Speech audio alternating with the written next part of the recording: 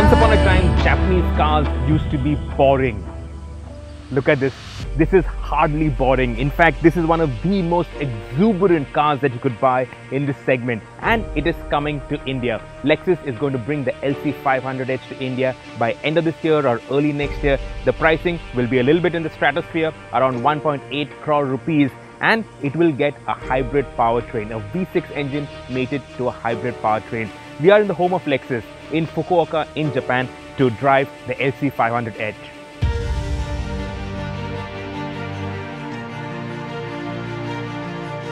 The LC 500H is Lexus's flagship. Of course, if you ignore the LS 500, which is the luxury flagship, but this is a sports grand tourer, much in the mold of the AMG S63 and the BMW 8 Series. But unlike those BMWs and Mercedes, the Lexus, it gets a V6 petrol engine mated to a hybrid transmission. And that means a total system output of 354 horsepower. Out of which 299 is via the engine, the rest via the hybrid drivetrain. And interestingly, this has a 10-speed gearbox. It is of course a very complicated 10-speed gearbox, but what you should know is that you got 10 speeds, out of which the 10th gear you only get after 100 kmph. It is quick, no two ways about it. Now this is a large car, and to keep it all in check, it gets rear wheel steering, and that makes it feel quite nimble for its size. Nimble and agile, and that is in keeping with Japanese tradition.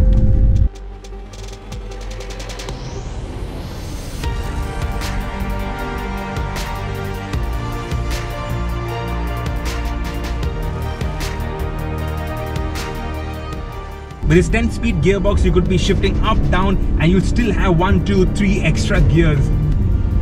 I'm now in third, you've got fourth, fifth, sixth. Now you go 7, 8, 9, 10, but then we're too slow for it to even engage. So you go down the box, you still have one more, you still have one more. And in the lower gears, in Sport Plus, it does sound quite powerful.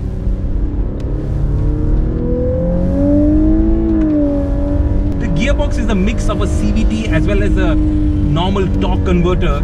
So at times you have this CVT effect, which is a little weird, takes some time getting used to. But of course it also gives this performance. And in most situations, it always starts off in second gear because it's got so many gears in the box.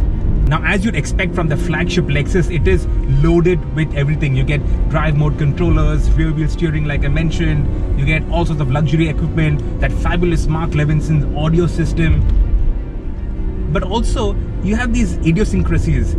The paddle shifters, for instance, feel a little too plasticky. The wiper stalks, that also feels a bit plasticky. So it's kind of like a mix and match, but overall, it does have an overwhelming impression of luxury. We're driving the LC around Shikano Island, which is just off Fukuoka. That's where Lexus has their main factory.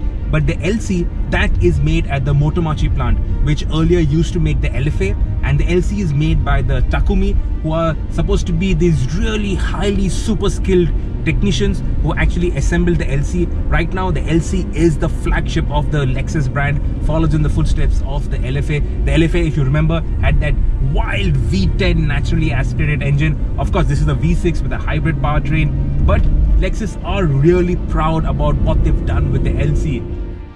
As for ride quality, you stick it in comfort mode and it is relaxed enough. The ride quality is not as plush as other grand tourers. This runs on 20-inch wheels, and the versions that will come to India will be the LC 500H Sport versions, which get a carbon roof, deployable rear spoiler, and big 20-inch wheels.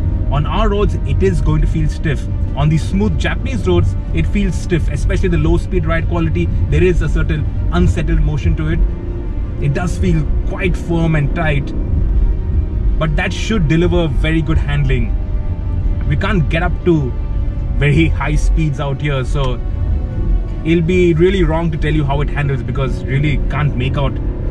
But going by impressions, I think it will be quite good. It will carry a good amount of speed around corners. The LC 500H is going to come to India probably by the end of the year or early next year. Pricing, well, going by the LS's pricing, and the LS and the LC are more or less on the same ballpark, expect around 1.8, 1.9 crore rupees, which is a lot of money. But then Lexus aren't really worried about volumes. They want to build the brand, they want to build a strong foundation for the brand, and something like the LC 500H, it definitely goes a long way, especially establishing some sporty credentials for Lexus, because right now Lexus is all about luxury.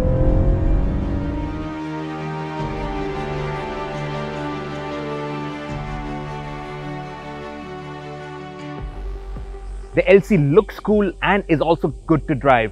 Why would you buy it over its big rivals from AMG, BMW M, even Porsche? Well, it has a unique Japanese-ness that is really hard to replicate in this category. As for the pricing, it puts it in the stratosphere, but then with the LC 500, you get something that really looks cool and is also really cool to drive.